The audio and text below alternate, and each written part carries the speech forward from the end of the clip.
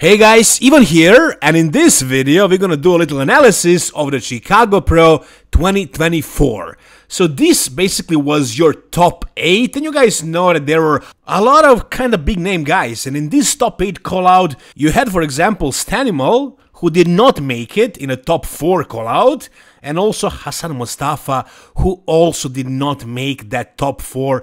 So no, his conditioning apparently is not where it needs to be. If you've seen my previous video on Hassan, it seemed like he wasn't exactly in super crazy conditions, so he improved it from Toronto, but let's say Toronto he was like 10 weeks out, and here he's like 4 weeks out, 5 weeks out, something like that. So still, definitely not good conditioning, not even close, not even remotely. He's embarrassing himself at this point this year.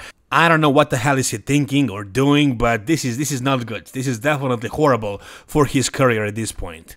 Now, Stanimal, I think he improved from the last show. I think he was a little bit drier and harder, but he is still simply way too small. The other guys are just much bigger. And we have Nathan Epler, he's bigger than Stanimal, but he's not that big, and he actually managed to get in that top 4, which was surprising to me. I didn't pay too much attention to him. I mean, he was a 212 guy previously, and I guess he managed to put enough size with his shape. He has a really good shape. It was enough to be in the top 4 at this show. To win a show, no, but to be 3rd or 4th, more likely 4th, I think he's 4th here. I think that's still a great success for him. Now, in my prediction for this show, I actually had Mohamed Fooda and Tim Budesheim in my top 2. I actually thought Tim was gonna win this show if he really nails that conditioning. I wasn't sure if he was gonna be able to do it because he competed way too many times this year. And you know what? I think he brought it. I think he was in decent conditioning here. I don't think the conditioning was the problem here. He's not gonna be winning or placing 2nd. He's not in the center of the call out.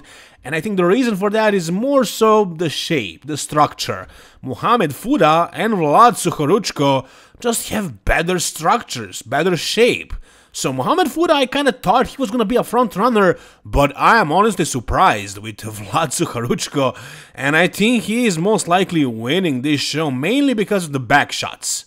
Look at his glutes here, look at the difference in conditioning in the glutes, and the back thickness. And of course his tan is much better, so he looks more impressive.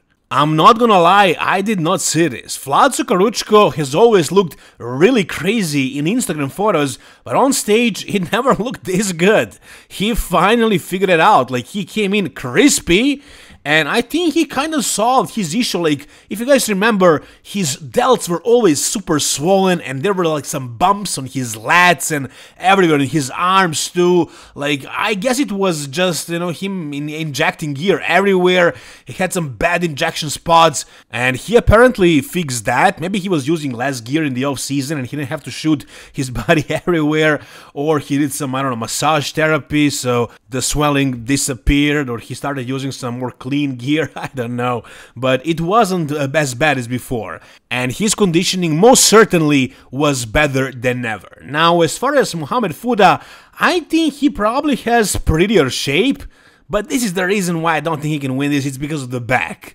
The glute conditioning, the conditioning of the back, the mass in the lower body and the upper body from behind, the width in the shoulders, you know, more conditioning overall. I think Vlad did enough, but I would say Mo Fooda has better shape, especially from the front.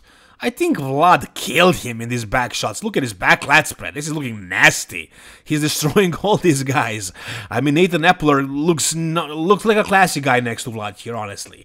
So Vlad is definitely a freak, and he just proved to us that he's not only an Instagram bodybuilder. His side tricep also looks amazing, probably better than Mo Fooda's side tricep. Mo Fooda has great legs, like all other Egyptians, really. Big Ramy, Hassan Mostafa, and now Mo Fooda, they all have crazy legs, crazy outer sweeps. And I would say, as far as his upper body, he is probably more aesthetic than Vlad. Like, Vlad is maybe wider, but like the way his shoulders are flowing with his arms, the size of the arms, they're kind of flatter and smaller compared to the shoulders. Shoulders are just really dominant, really wide and really round and just popping out like crazy. I mean, it's impressive. It kind of reminds me of Marcus Rule. but it's not the most aesthetic physique ever, especially in the front relaxed. In the front relaxed, you can see everybody's aesthetics, you can't hide your aesthetics in this pose. So Vlad doesn't look the best in this shot, but like his legs are really separated, really hard. Finally we're seeing on the stage what we were seeing all these years on Instagram. Finally he nailed it. You know, he nailed his peak, and it actually looks good, even on stage. Like the separation is deep, legs are hard, vascular, it's looking very good. And also like he has pretty deep abs, but like the chest, the shoulders, the arms, the lats, that area, not very aesthetic. But then again, Team Bodysheim also very wide waist, Nathan Epler way too small, Mohamed Fooda is beating Vlad in this pose. But I think that's the only pose he beats him at. Front double bicep. Also here you can see Mohamed has a better shape, better weight taper, better structure.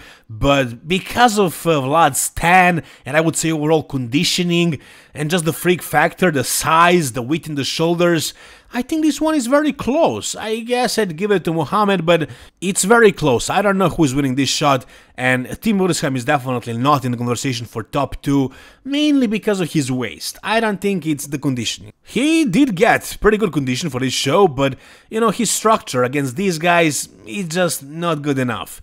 And Nathan Epler, he has a great structure, great shape, he brought up his muscularity, he came in conditioned, but he's still a little bit too small. In a couple of years, give him another year or 2 or 3 years, if he's already top 4 at this show, he can do well, but like, not just now.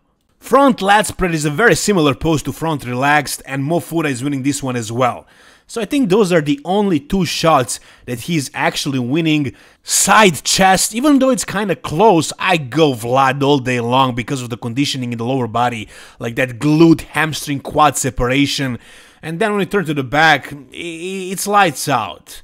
It's definitely lights out. And I don't think Vlad's back is that much bigger and better, but you know, his tan is really good and he's really hard, especially in the glutes and like the back itself as well. Mo Fooda is kinda holding a little bit of water, especially from behind, so I don't think he really nailed the peak as much as he could. I think he could have been a little bit drier. But still, he looked amazing here, top 2. I personally don't see him winning this show, but he's definitely top 2 and, you know, it's a possibility, he can win. Maybe the judges are actually seeing something that we're not seeing here. Maybe those issues that Vlad had before, like those bumps and stuff like that, like in the shoulders and arms and lats, maybe they can see that in person and for that reason they're gonna punish Vlad. But based on the way they were moving him, I don't think he's going to be out of top 2. I don't think Tim can beat him, and I don't think Nathan is going to be 3rd. I think Tim is very firmly in 3rd here, Nathan is very firmly in 4th, and I think 1 and 2 is going to be Vlad Suhoruchko and then Mo Fooda.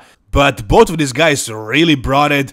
Vlad Suhoruchko finally nailed the conditioning and he truly nailed it. He finally brought that crazy hardness that he had only on Instagram before.